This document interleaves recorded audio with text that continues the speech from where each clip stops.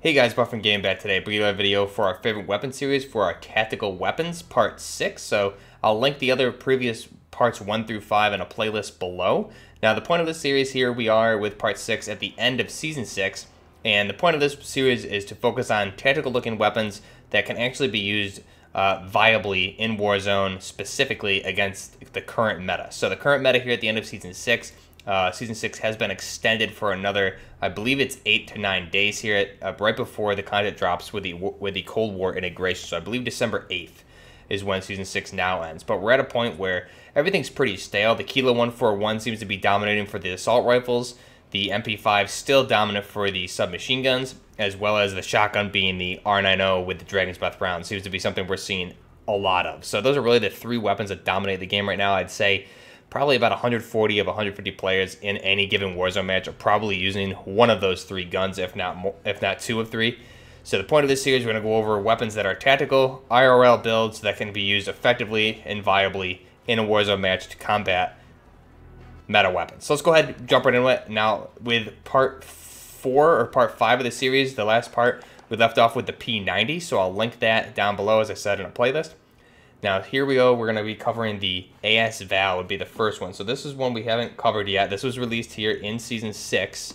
One of the new weapons for Season 6. So let's go ahead and jump into it. I'll go over the pros and cons for a lot of the attachments on the first weapon, and I won't really repeat them on the other ones, otherwise the video is going to take too long. So what we'll do is we'll strip this down.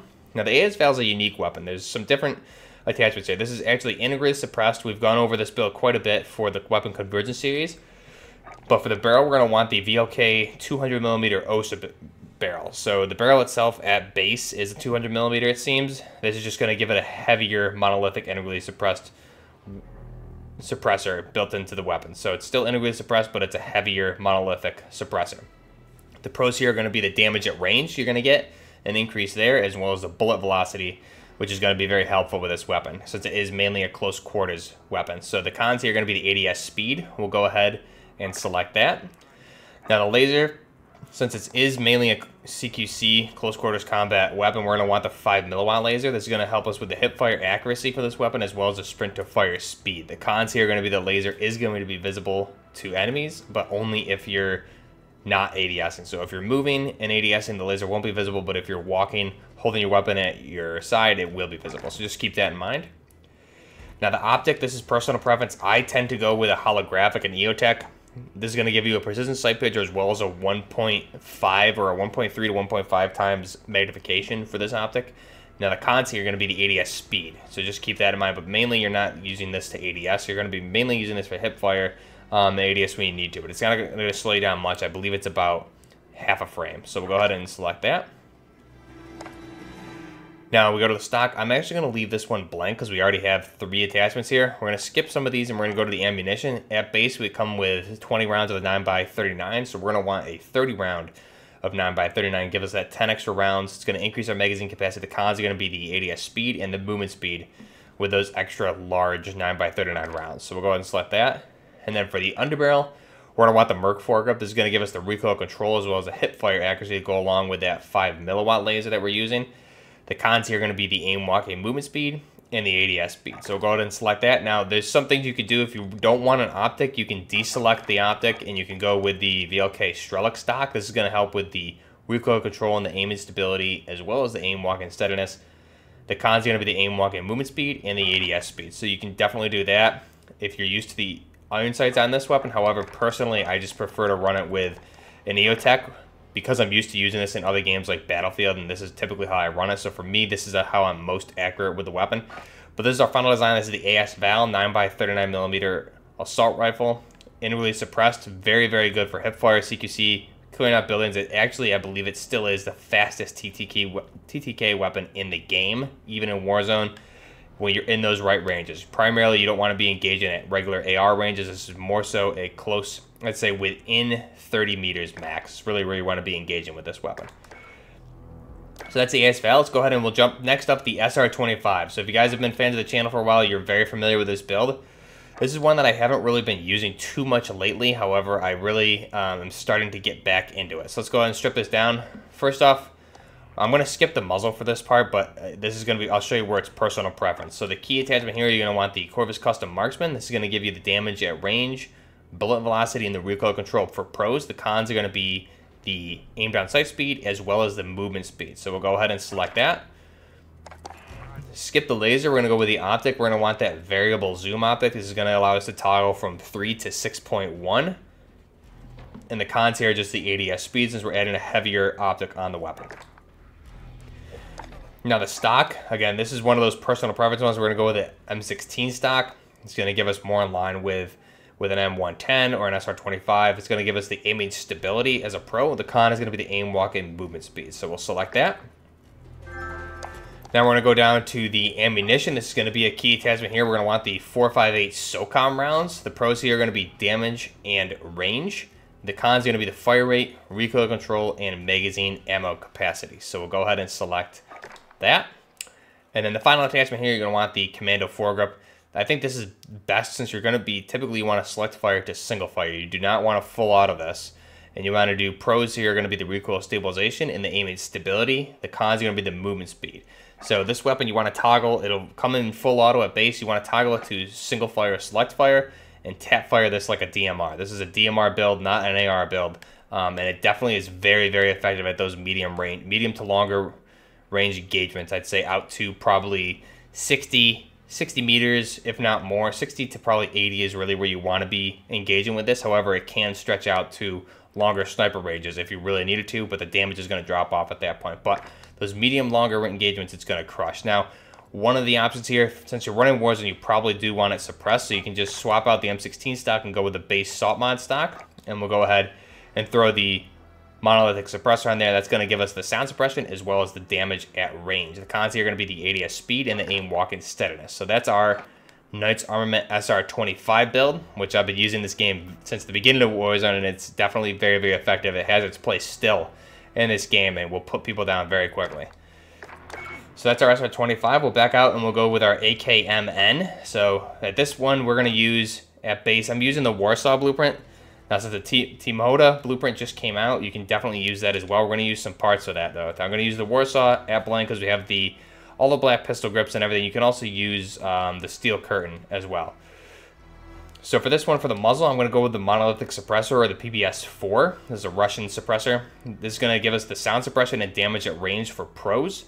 The cons are going to be the ADS speed and the aim, walking steadiness. So we'll go ahead and select that. Now the barrel, we're going to go ahead and do the 23-inch Romanian barrel. This is going to give us the pros being damage at range, bullet velocity, and recoil control. The cons are going to be the ADS speed and the movement speed for this weapon. So there's definitely one thing that's a good thing here is the blueprints that we have. If we go with the Resonant, this was part of the Halloween bundles. So the Resonant blueprint is going to give us almost more of a almost kind of something similarly shaped to a modernized handguard and for this weapon. So we go ahead and select that. If you can get over the orange wires there, I think overall, especially from the other side of the right side of the weapon, it looks pretty nice, which we'll see. Now for the optic, again, this is personal preference for anybody. I'm going to go with the APX-5 on this. I'm really used to this one from the Battlefield 3 and 4 series. This is the one I would always use on my AKs. This is going to give you precision sight picture, as well as the cons being the aim down sight speed. However, a lot of options here are very viable. The aim point is really good, as well as something like an integral hybrid or a Leopold hammer or even a VLK is also very, very effective with this weapon. So we'll go ahead and do the APX-5. Now the stock, we're going to go with the FFS close quarter stock. This is going to help us with the ADS speed. The con here is going to be the aiming stability. And since we do have that Team Hoda blueprint, we're going to go ahead and select that. That'll give us that same stock that we see on the M4s. This is meant to really, in my mind, mimic the AK-12 stocks. So this is a nice addition with the blueprint, the Team Hoda, which just came out, I believe, last week. So you go ahead and select that. And then finally, this is really personal preference. You can definitely go for a tac laser if you want to. That's going to give you the aim down sight speed, aiming stability, and aim walking steadiness. Just got to be careful your laser will be visible when you're ADSing.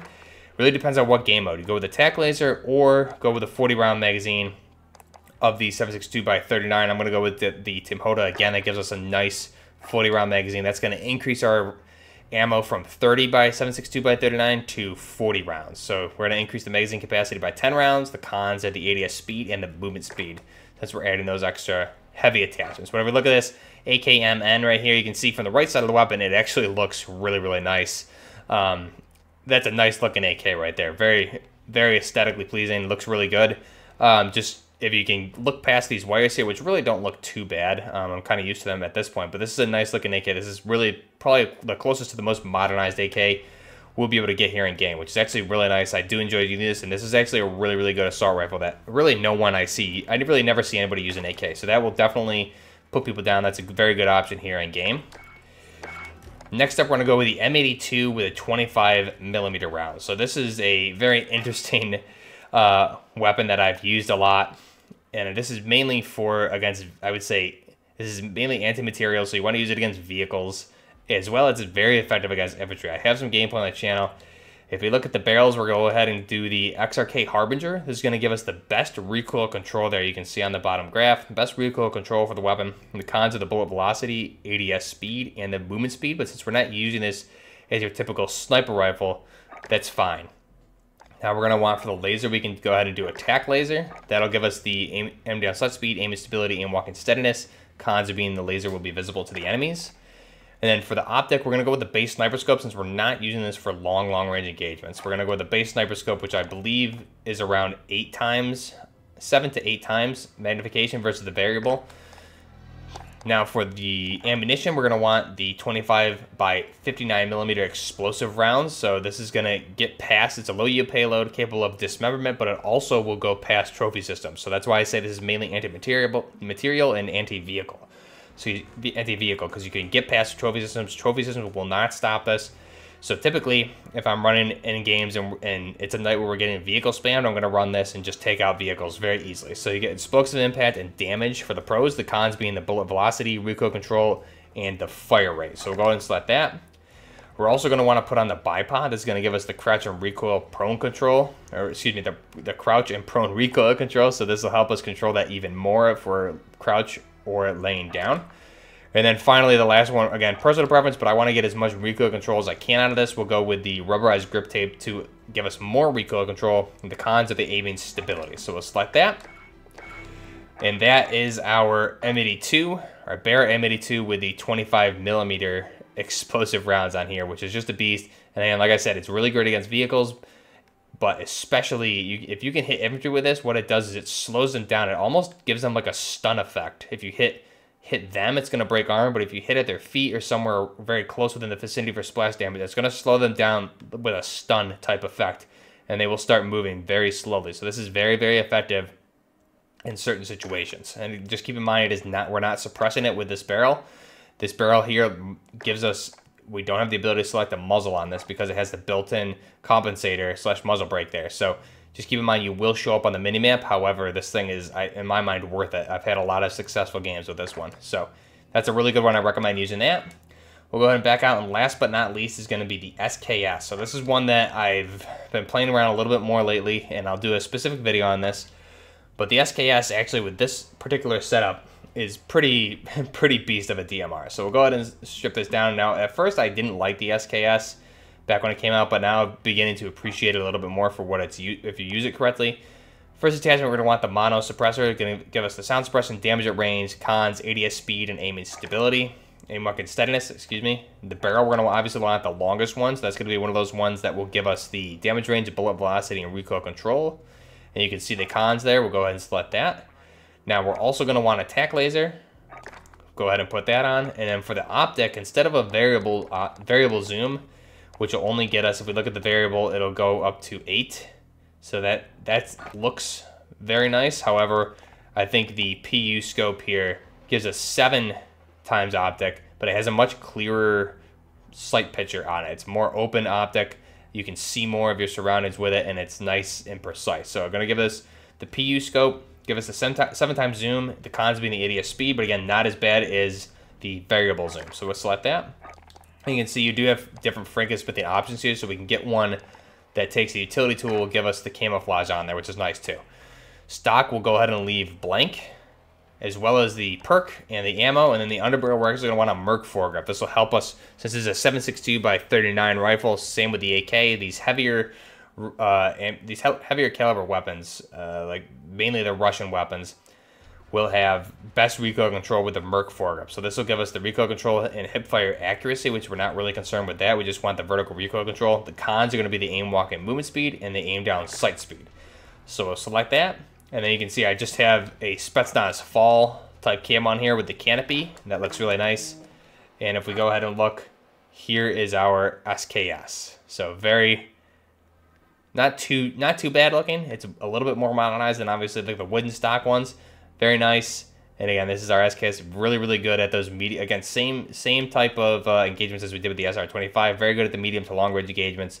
Just keep in mind this does take sniper ammo, so be careful and conserve your ammo with that. But that is our favorite weapon series tactical builds part 6. I'll link the rest below in the playlist. Let me know what you guys think of these particular weapons that we just built here. If you've used any of these in game, if they're viable against meta weapons. In my opinion, they are. You just obviously want to pick your engagements. Make sure you're on cover with a lot of these weapons, especially something like an AK. It's going to hit very, very hard. You just got to be careful right now with the kilos.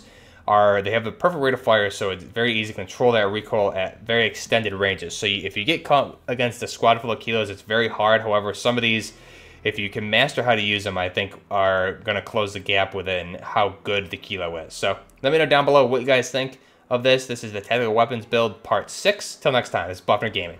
Out.